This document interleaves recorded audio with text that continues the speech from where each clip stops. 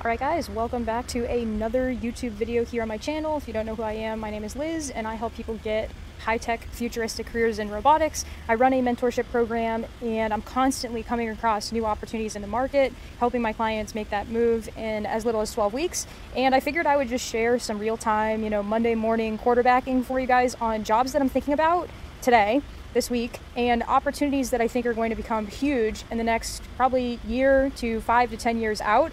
And just kind of give you like a behind the scenes look at my process and how I go about finding cool opportunities in the market.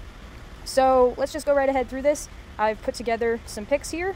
I'm actually in the process of building out a tool that finds all these opportunities because for the longest time I've just been collecting them and sending out to clients. So I'm actually turning that into a software that puts all these opportunities out in front so that folks like yourself can find them and access them. But the first opportunity, we're going to do a leadership style role, then we're going to do like an AI type role, and then we're going to do like a junior level role. So that way I'm kind of covering a variety of different types of opportunities and give you kind of a ballpark. Market-based wages is something that I talk about quite a bit, like how to make sure you're not hitting a salary ceiling and how to make sure you can keep advancing in your career if you want to work in robotics. And so I just wanted to show you some real data here, some real opportunities. At the time of this recording, and the time of publication, these are active jobs, so you feel free to go out and find them and apply for them if you think you're a good fit. And definitely use my process here. There's lots of resources in this robotics career playlist. And if you'd like my help more directly, you can check out mentorship. There's a link in the description. But let's hop right into it. So the first role that I wanted to point out is this Senior Director of Engineering role at Torque. And Torque, if you're not familiar with them, they have the self-driving trucks. And let's just go ahead and talk about more specifically the details of this role. So this is a senior director level role of engineering. This is a full-time role. You can work remotely in the US. They put on their job, it's $262,000 up to $314,000 a year to be the senior director of engineering. A couple of responsibilities that you would have in this role is you need to provide strategic direction and leadership to the engineering managers and their teams in the development and execution of autonomous truck behaviors, path planning, and prediction of other road users. So a key thing to note is if you are the kind of person that has a strong technical background, but you want to shift into leadership, there's kind of this continuum where you are tactical versus strategic. If you've spent the majority of your career tactically working in engineering and you've gotten really good at the tactics, but you want to expand your income and shift into leadership, this would be a good opportunity to not only advance your career, but to obviously earn more and use your skill set to help other people, advance their career. So kind of step into that leadership level role, do more strategy, and work with engineering managers. So I'd imagine that it's going to be kind of like the director, and then you'd have like engineering manager 2, whatever, engineering manager N. I don't know how many different groups they have. But basically their little teams kind of work like this, where they have probably a lot of engineers underneath them, and then you're just driving strategy and vision. And I'm sure there's probably a team that's focused on maybe potentially each of these categories separately, and you're going to be contributing a lot to the overall vision and execution of the strategy for engineering. So then you're going to also do classical algorithms, cutting edge machine learning. So this is going to be more sophisticated engineering. I would consider this maybe more software side. So if you have that strong tactical software background and you want to make that shift into leadership, this is kind of a winning combo. We'll put you above $250K a year, and we'll get you kind of to that leadership director level role if that's the move you're looking to make. And you're also working in a very innovative industry, autonomous trucking. There's been a lot of development with this over the last decade, and I think right now we're just starting to see a lot of the fruits of the labor in this industry. So definitely an interesting opportunity here. The next pick on my list is less leadership and more engineering, more tactical. There's a company called Martra, and they are based in San Francisco, and they have this, it's basically a fulfillment system that allows you to pick and place and receive pallets. And so they've got some interesting technology going on here.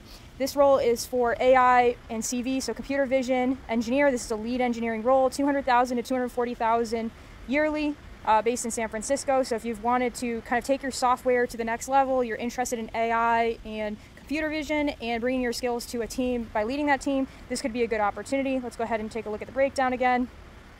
And we've got the key responsibilities here. So lead AI scientist to join our engineering team, implement and execute our AI development. So this would be a founding member role, pretty cool. And distributed robotic fleet, cross functionality to prototype, intersection of AI and robotics. So if you're kind of on the software side and you want to do AI, you want to do robotics, you want to use software to do that, and you want difficult problems to solve, then you'll be able to kind of work on these different routing vehicles. Let me see if we can find quickly a demo of this, because I was looking at them earlier, and it's a pretty cool concept. These are the robots here, and it's like warehouse automation. These are the robots here, and they're almost like a palletizing system.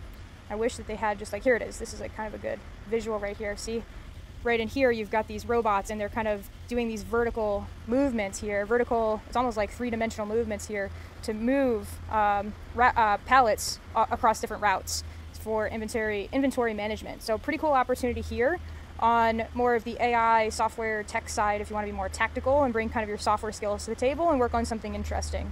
And then lastly, we've got robotics field engineer at Bear Robotics. They have a bunch of these different opportunities across the country. This one is in Miami, Florida. And let's take a look at the breakdown here. Full-time on-site Bear Robotics field engineer. They didn't specify the actual salary, but based on what we're seeing kind of in the market right now, I would guess that this opportunity would be somewhere around $70,000 to maybe $120,000 a year. So definitely an entry-level opportunity to do some debug, troubleshoot, deployment. So here's kind of what they say the responsibilities are. So install and set up robots in various industry settings, including but not limited to restaurants, senior living, communities, hotels, casinos, corporate campuses, sports venues, and more. So if you are an engineer and you're trying to break into robotics and you have a strong problem-solving, debug, troubleshoot, electromechanical background, and you want to be hands-on with equipment, getting a role doing field service work can be a really great way to get your foot in the door, because you're actually going to be working with the technology and you're going to be working with the customer. So you're going to learn a lot about how the robots are actually going to be used. And I just think it's a really great opportunity to check out, especially if you're the kind of person that gets bored sitting at a desk and you actually just want to be interacting with the new technology. Finding field engineering or field deployment or any sort of like hands-on role like this will give you that wealth of experience and the opportunity to actually see the technology being used. So the next part of this video, I just want to cover a couple of opportunities. So the first field that I've just been seeing a lot, and what ends up happening is these opportunities, they come across my desk and then I'm just sharing them with my mentorship clients. So I work with clients directly based on their background to help them break into robotics using, their past experience, using their education, so that they don't need to go back and get more degrees. They can just leverage what they have and make the move into robotics quickly. And so as opportunities come up, I'm constantly finding ways to just put them back out into the mentorship group and send them directly to people that their background matches the opportunity. And something that's been coming up a lot are construction robots. So we've been seeing these robots. I shared on my Instagram. If you're not following me, it's @LearnRobotics on Instagram. I shared the HP site print robot. And basically what this does is it maps out 2D layouts so that you don't have to do manual snapping and measuring on construction sites. So the site print robot actually does that. And it's a little mobile robot that drives around and maps out all the dimensions for construction. Another company that's pretty popular in this space is called Built. And Built Robotics, they have these autonomous excavators, so heavy machinery that are now robots. And there are probably a bunch more that I'm kind of just riffing right now. There's another company that I believe either Lennar bought or they invested in that actually prints homes. So this is more on the like 3D printing. So you can check that out. But these are just some areas that I've just been seeing like motifs in for robotics that maybe aren't intuitive, that I figured I would share here. The next one is warehouses. So warehouse inventory management we just talked about with this option here at Mitra. They do inventory management. If you think about it, like one of the very first companies to do this was Amazon when they bought Kiva Robotics, or now known as Amazon Robotics. So if you think about that, there are other companies like Amazon, like these little small like 3PLs, like third-party logistic companies, that can use technology to make their warehouse operations a lot more efficient and to optimize how they move material and inventory around. There's another company that I'm blanking on the name, but what they do is they actually have robots that will load and unload trucks.